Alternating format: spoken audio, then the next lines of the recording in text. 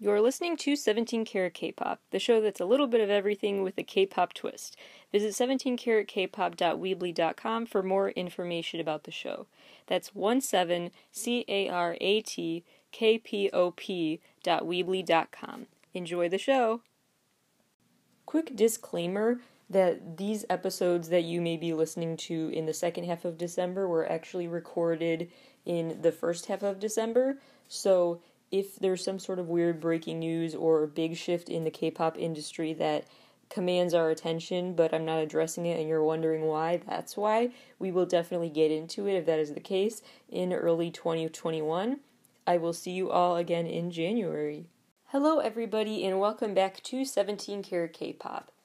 For this last episode of 2020, I just felt like it would be a good time to highlight and recap everything we've covered on the show so far, because it's been a little over 100 episodes now officially, and it feels like a good time to stop. And if there's anyone you know you want to recommend the show to for the first time, or if you're a first-time listener yourself, this is the go-to episode, which will summarize what I've covered on the show so far, and what you can expect from the show going forward, and what the show is all about.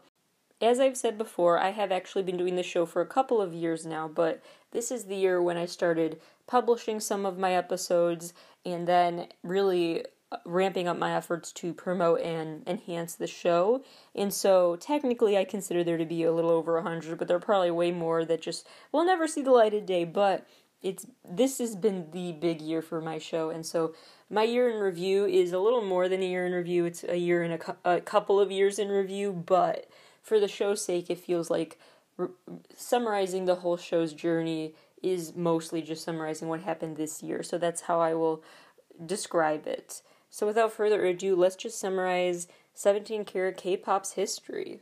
First things first, a huge milestone for the show this year was it having its own website now, which I built from scratch, and now it is up now, 17caratkpop.weebly.com, 17caratkpop.weebly.com.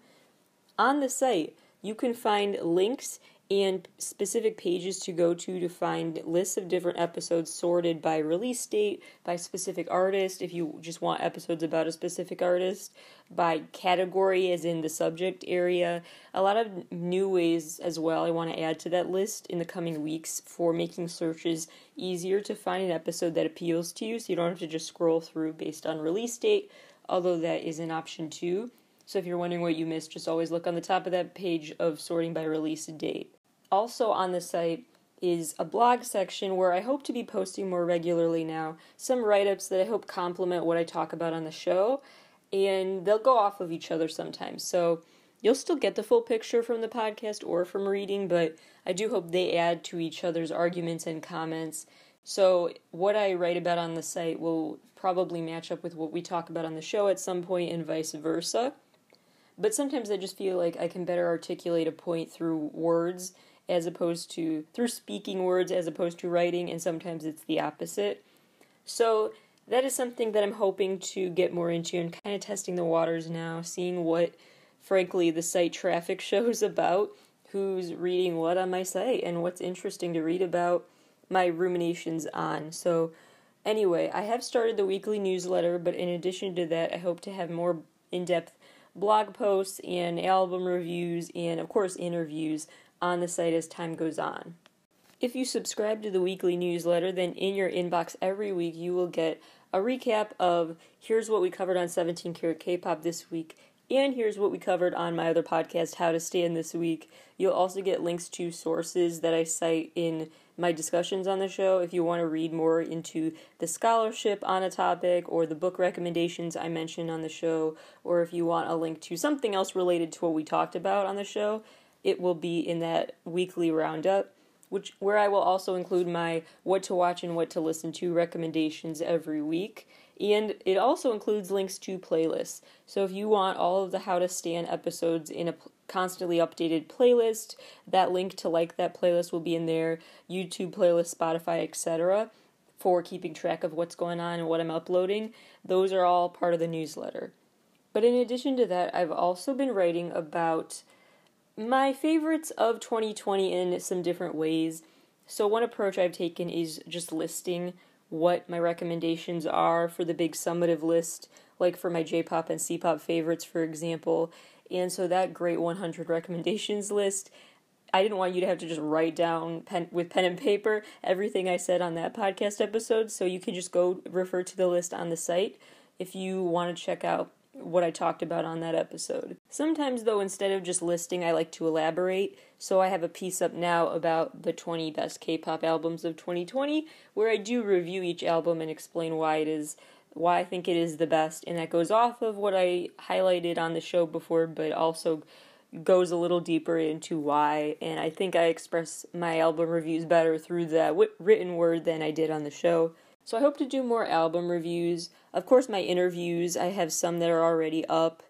And in addition to the blog posts and interviews and newsletters and album reviews, I hope that I can also write further more longer reflective pieces, like the one I just posted about being an N citizen, why NCT's music has frankly gotten me through 2020, and how I have a very unique personalized relationship with the music I listen to when it really just gets to me. I tried to put into words how as an autistic person listening to music affects me differently than neurotypical people, and how when I discover a new favorite album, it means more to me than it may mean to a neurotypical person who's discovered that favorite album. It just hits me in a different way, and I just try to explain what impact NCT's music can have and how much I appreciate it and how it's very cool source of strength really for me this year in some unexpected ways. So I try to get into all of that,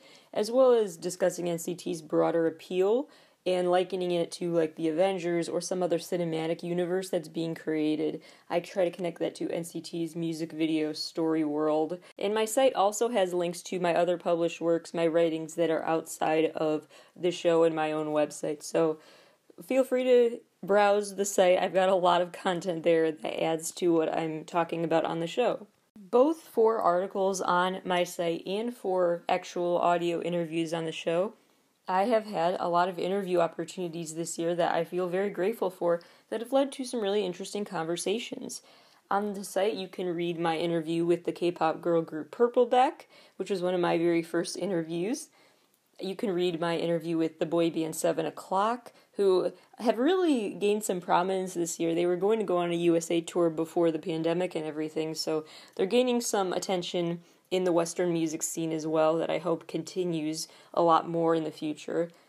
Rainer, I talked to on one of my first audio interviews for the show. He is a YouTuber who's into K-pop DIY projects and fun games and other just fun, light and fun stuff on his YouTube channel. I got to interview Minzy from 21 about what it was like being in the band 21 and how she wants to pursue a solo career differently, what her goals are for the new company she just founded, and the values she hopes the company is embedded in. I talked to Rolling Stone India's Riddhi Chakraborty about the origins of why K-pop started being covered so much in Rolling Stone India, talked about the massive K-pop fan base in India and how things like WhatsApp have helped fuel that rise in popularity. We talked about the next generation of K-pop artists to keep your eyes on and what unique path they are carving forward that will pave the way for artists after them, and other big shifts in the K-pop industry worth noting. And we talked about the responsibilities that artists have now that they have to understand they have a global impact and there's an increasingly globalized world that means that they need to be sensitive and aware of their fans that are worldwide watching them, and what they do with that platform really matters. So we talk about all sorts of deep stuff, but also some more light and fun content. So be sure to check out that interview. It was really great. A similarly great conversation was had with K-pop reporter for Billboard, Jeff Benjamin. He also has like a million other career titles, but mostly known for writing and reporting for Billboard. And we talked about his experiences interviewing 17, of course, and Red Velvet, Girls' Generation, etc. So lots of interesting behind-the-scenes stories in that episode. We also talk about media coverage of K-pop content, especially Western media coverage of it, how it's changing, how it's not. We talk about ways that K-pop is resonating worldwide and why the appeal is so massive. There's a lot of ground we cover there. And lastly, I talked to producer, singer, and songwriter Storyboards about working on Everglow's latest EP, how K-pop songwriting differs from Western pop songwriting, how the songwriting business and the music industry at large has been affected by the events of 2020, namely the pandemic. There's a lot of ground that we cover there, as well as their solo music. The show itself officially gained an audience in 39 different countries, so as always, thank you so much to all of the listeners of this show. We have well over 3,000 streams now, which is huge. Just within the course of this year, we've gained over 3,000 streams, and I really appreciate that, and hope to grow it even more, of course, in the future. I also have tried to help promote and share the word about some companies and items and all sorts of content from Black creators more than anyone else, because I just want to spotlight all of these Black-owned businesses and independent artists and all the creativity they add to the world. So I've been trying to highlight that as part of the commercial breaks, and I hope to officially be able to partner with them going forward. Now I'm just doing it not to get paid. I'm just doing it because I want to spread the word about what they're doing, but I do hope that in the future I do get to partner with them so that I know how to talk about what they are selling or what their business is all about in the way that they most would appreciate and would have the best impact. But I do what I can with that, and I want to continue to uplift small businesses. I started out just deciding that every episode would have the action of the day, like some sort of petition to sign or some cause to donate to, but sometimes I decided, you know what, I just want to just celebrate the joy that Black people deserve to have, and we can't just promote their lessons. They're not here to educate us. They're here to have fun too, and let's celebrate that. They add so much to culture. Listening to my podcast has hopefully served as an educational tool in every subject area pretty much. So let's just act like this podcast is a school and go forward with this analogy just full speed ahead. So we have talked about all sorts of school subject areas in a way that I hope was engaging and interesting and left you in a lot of thought. First of all, when it comes to history, we've talked about the history of the music industry at large. We've talked about the history of not just the pay-for-play schemes that have become notorious in K-pop sometimes, but also, just in general, the pay-for-play kind of systems that are in place in the Western media scene too. We've covered the history of clickbait and what articles go viral online, and if there really is such a thing as going viral, and how maybe we should use different terminology for it. We talked about the history of Noraebon and karaoke in general and its roots in Asia. We talked about Hallyu, the spread of Korean culture worldwide, and how that has manifested in different countries all over the world. We also talked especially about in Europe why there may be a unique appeal and interest in K-pop in Europe. We talked about the history of the K-pop industry overall, some timelines of the highs and lows of SM Entertainment, YG, JYP, all the big agencies and iconic moments for better or for worse from their histories. And we've talked about iconic K-pop fashion moments throughout history. Why certain fashion trends in K-pop have taken over, or why a certain stand-up K-pop look was such an iconic moment in pop culture history. In math class, we had fun with data, talking about how you can have fun with just crunching the numbers and looking at your own playlists, and I used my Spotify rap data as an example of how you can just enjoy and what you can gather from the data you get about what your listening habits are and what that might say about you. We also talked about quantifying qualitative data, really, when I did my mini project on KCON's media coverage over time in the West, and tried to content code and count different word counts and things like that to figure out if there were certain patterns in how they were characterizing, how many times they referenced different things in a certain way, and to gain overall conclusions from that data about how KCON was covered in the West over time and if it changed, which led to some really interesting revelations. And I will certainly do more mini research projects for future episodes. In the world of art and literature, we've talked about a lot of the meaning and symbolism used in K-pop music videos and storylines, and where those literary and artistic influences really came from. So we talked about the backstory for a lot of BTS's work, because they do a lot of this. With the book Demian, we talked about The One Who Walks Away from Omelas, The Little Prince, Dorian Gray, and for other artists, I've talked about my theories as they connect to my theories about who they were inspired by in terms of the literary works of Lewis Carroll or Ray Bradbury.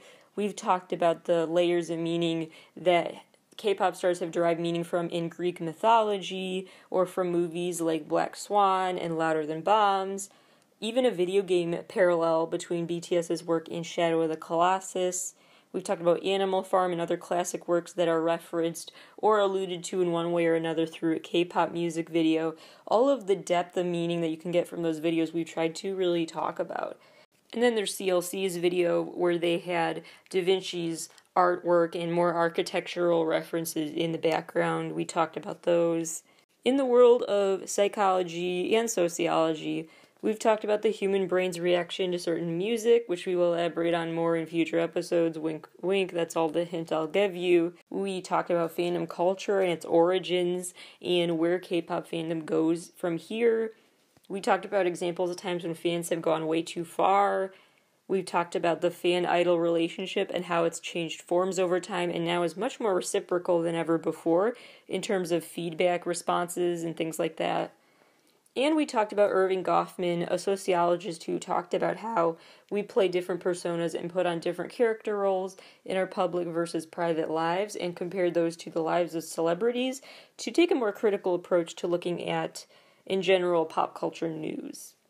In the world of economics and marketing, we talked about the journey of SM Entertainment into the global juggernaut it is today and what marketing strategies they've done for their artists that are just so impressive and have paid off so much.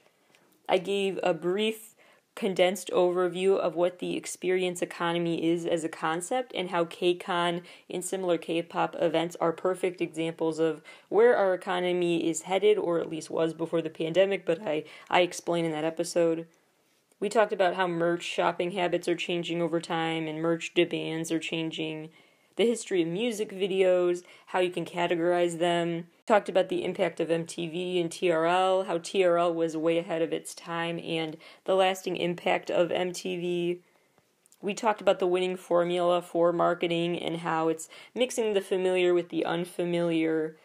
We talk about some stock market stuff a little bit here and there, like Big Hit's acquisition of other companies and what that really means for the K-pop industry.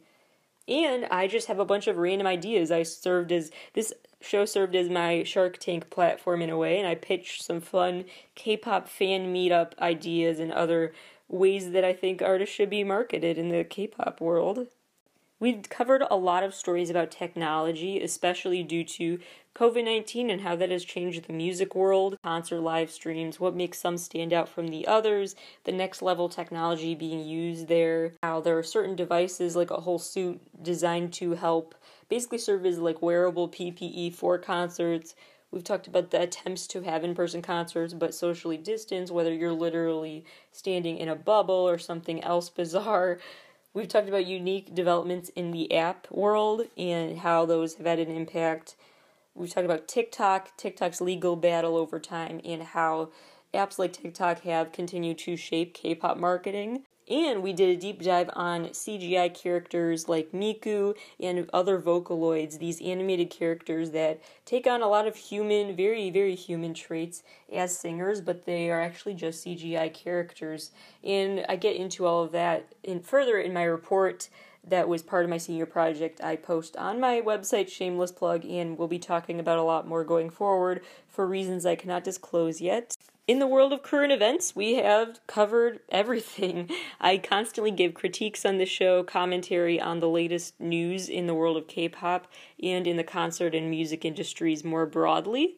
I've also tried to constantly pay attention to world news and connect events in the political or economic or cultural climate worldwide to what is happening in the K-pop space because of this increasingly globalized world. What happens in one country really does influence what happens to the culture in another country, and music plays a big role in that. I've covered a lot of really unique, quirky, out there stories in the world of current events in the music scene. I've talked about the rise of Thai pop, Taiwan's music scene and how that adjusted after the pandemics hit. I talked about K-Pop and how that's not really going to take off like they may think it does. I talked about a secret rave that took place, how Frozen 2 stirred up some legal issues in Korea, Red Velvet's historic North Korea performance, legal cases like the vote rigging scandal for a reality show in Korea, and other similar entertainment industry courtroom situations. The fake festival that got set up and almost scammed people. No, it's not the Fire Festival. This is a lesser known story. The world's longest YouTube video that just launched. I've talked about the most out there ways music has been marketed, like having an alien spaceship type of concept where you tune into a certain radio frequency and hear new music streamed for the first time, sent from spaceships above or whatever. There's an artist who decided to send people bottles of hot sauce directly to their houses. There are a lot of other quirky marketing techniques I have gone into before. I talk about the band who tricked different venues into thinking that a huge turnout would be there for each stop on the tour, and then no one showed up. But they got their name out there by promoting themselves as if they already had a fan base, but they didn't. And so the band would play for no one, but they would show up and get the spotlight anyway, and the local press attention. I share miscellaneous news stories too, and I may do that more next year just because, and they don't even have to do with music always, but just about the good happening in the world as a mood boost. So a lot of quirky, fun stories in addition to the ones that are more consequential I've tried to cover on the show. I've covered a lot of albums, a lot of album reviews, live stream concert events, not even just official ones, but like the Taeyeon fan-made one and similar events. I've talked about my theories about different music video universes of K-pop stars, and there are specific episodes where I break down my music video theories and lyric analysis and other just info that is your go-to guide for artists from BTS to TXT, NCT, Twice, Taemin, Super M, EXO, Kai, 17, Monsta X, VIX, Ace, and there will be more next year, and probably more that I didn't say yet. AT, Stray Kids. I could go on and on, but I talked about a lot of artists at length, and they have their own episodes. Luna has a few for sure. G-Dragon. There's a girl group special episode. Red Velvet also has their own. And J-pop and C-pop artists, I have episodes all about them. I have episodes dedicated to certain artists, as well as these episodes that combine all of these other topics. I've shared some really quirky out there theories, predictions, and analogies, as well as just other hot takes on the latest news. I've shared my dream lists, my lists for ideal track lists for someone's debut solo mixtape or concert set list or other ideas. I've pulled unique quotes from K-pop stars' interviews that I felt like were worth sharing because the advice was great and insightful, or the quote was just really funny and worth sharing.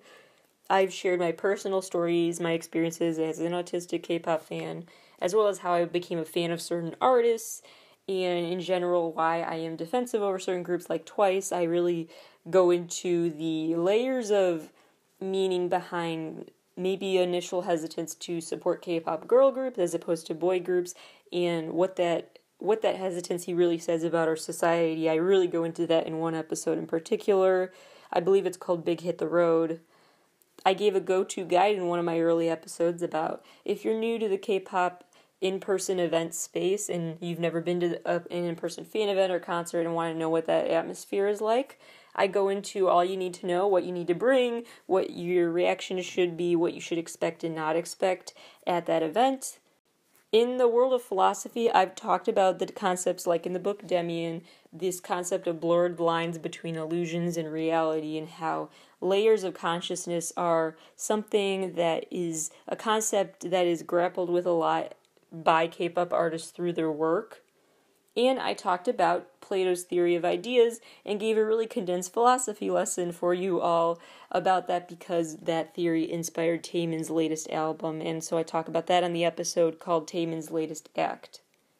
I even gave a little science lesson now and again with things like my discussion of what a red moon actually is and talking about other things having to do with the solar system because there are references to the solar system in Luna's work, Card's work. I try to just really unpack every layer of meaning in K-pop releases through the show. So some shows are pretty dense, but some of my episodes are just more fun, like revisiting wild, historic, iconic pop culture moments.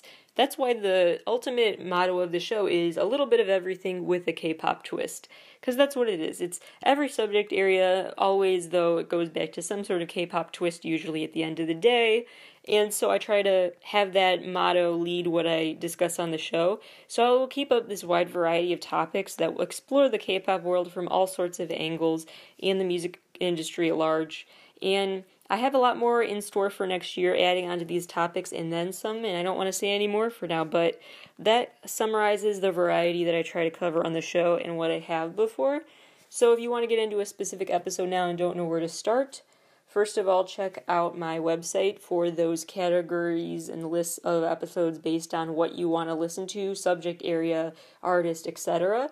And second of all, just hold on tight because I have more modifications coming to my website, more playlists, and more ways to make it easier to access specific episodes, which will be needed now as I've passed 100 episodes, so I want to make it a lot easier to find a specific episode without doing too much scrolling.